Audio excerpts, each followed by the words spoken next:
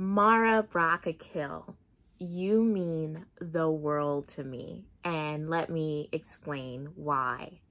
To understand me, you have to understand that I was that 5-year-old who begged her mother to see Waiting to Excel in the movie theater. And even at that young age, like, I craved to see Black women on the big screen. I craved to see that sisterhood, that friendship, that solidarity. I knew nothing about this at 5, but I knew it was something that I was drawn and attracted to. And so growing up and coming of age in the early 2000s, that was the age where there was very limited representation of Black women on television and in movies.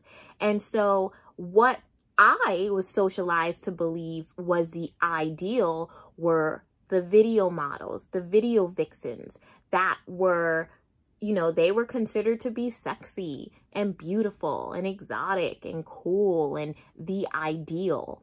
And what was problematic about that was that they were also very over-sexualized.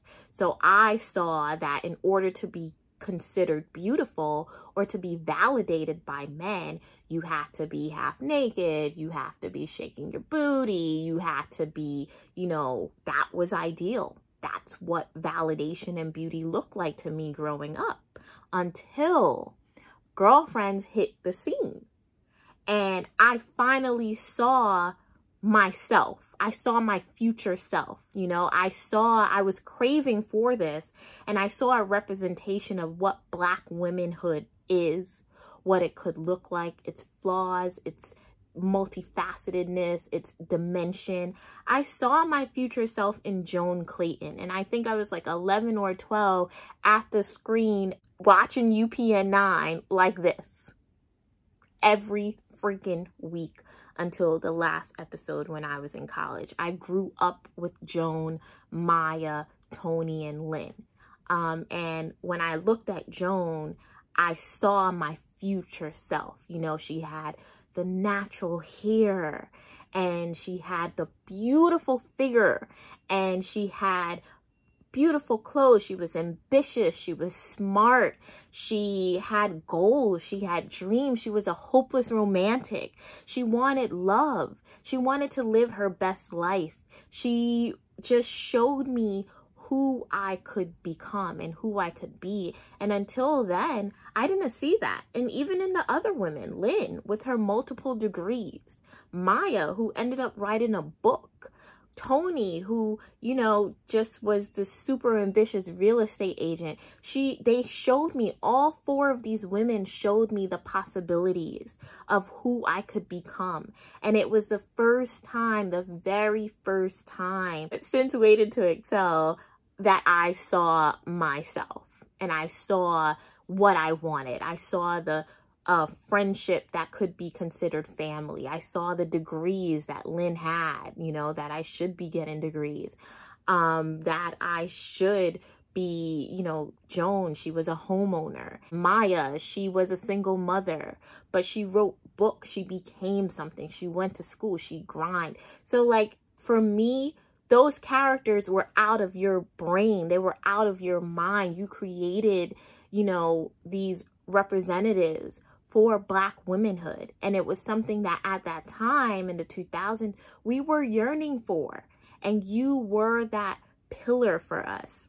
Thank you for that, first of all. I thank you for putting what was in your spirit out there, because you changed my life. You changed my life.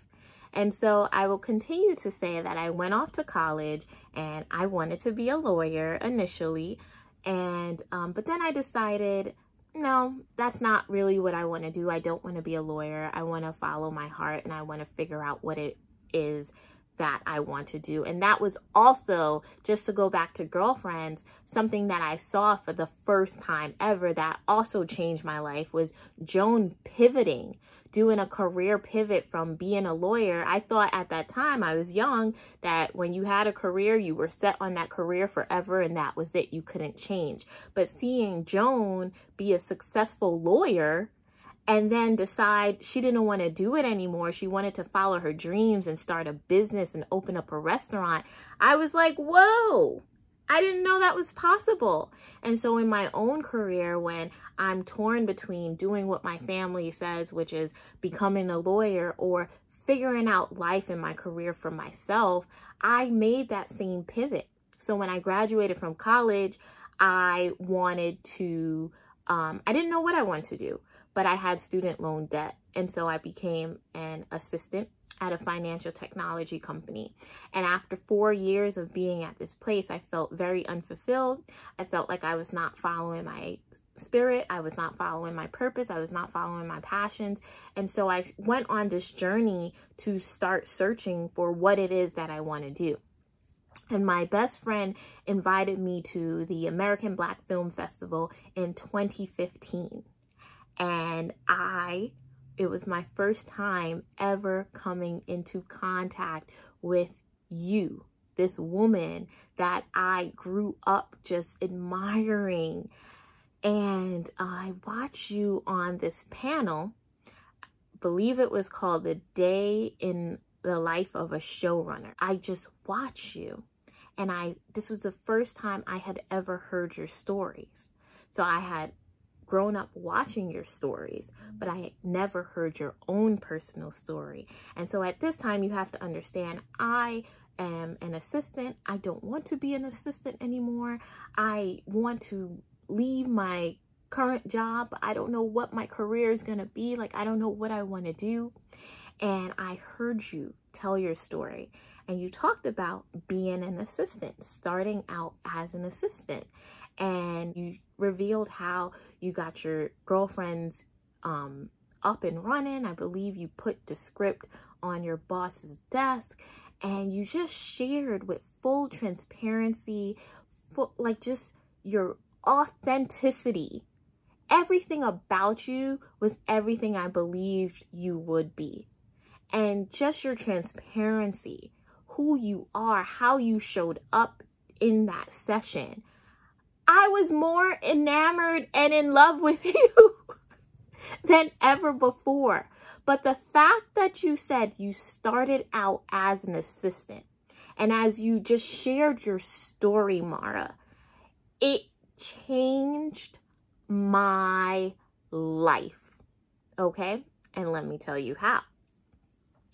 I left that session. During that session and during ABFF, everyone was talking about spec script, pilot script, and you had mentioned you wrote a pilot script as well. And I left not knowing what the heck these things were. What is a pilot script? What is a spec script? You know, I heard it during your session. I heard you talk about it. There were so many things I didn't know. And I left first. My first thing was I was going to humble myself. Because Mara said she started out as an assistant, I was also going to humble myself and be okay with being an assistant. My second thing, just by hearing that panel, I knew I was going to pivot, just like Joan, into a new industry. And that industry was going to be TV media, TV production, whatever. That was going to be my industry now. That was what I needed to do. I needed to break into media fast. The third thing that I left with wanting to do from that panel was figuring out what a spec script was, what a pilot script is, and how I was going to write one. I was so inspired by your story and your words and your transparency. And guess what? I did all three. I humbled myself. For the next year and a half, I wasn't going to complain about being an assistant because Mara was an assistant too. She also started out somewhere too. And I humbled myself. I spent the next year and a half applying to jobs in media, applying to jobs just to break in. And I never complained about being an assistant. I knew my time was temporary and I just applied. I knew I wanted to break into media. I actually broke in. A year and a half later, I did start out again as an assistant to just break in, but I worked my way up. 2 years later, I was promoted to a management, and I work in the diversity department. The third thing that happened was immediately, I think a couple of months later, well, that day I Googled what a spec script was and a pilot script was. A couple of months later, I saved up enough money to go to a TV writing class, and I took 3 TV writing classes. I wrote my first spec script, and my spec script was on being Mary Jane. And then I wrote, I've been writing stuff, TV scripts and stuff. So your words, who you are, what you mean to me, you don't know me from a hole in a wall, but you have changed my life. Whenever someone asks those questions like, who would you have if you could pick anyone, dead or alive, that you would have a dinner party with, who would it be? You're always number one on my list. You are always number one because I am so enamored by you. I'm enamored by your mind. Oh, and one more thing. So Love Is. When Love Is came out, it was after some episode, I can't remember. And I basically wrote, I was so inspired by the show. It was so beautiful and authentic. And it was one of the most beautiful shows that was on television. It was just beautiful. I don't even have another word to describe it. Well done. Beautiful. When Love Is came out, I remember after an episode, I wrote Love Is in my journal, and I listed all the things that I thought love is. And I didn't know at the time I was manifesting love. I was manifesting the type of love I wanted in my life.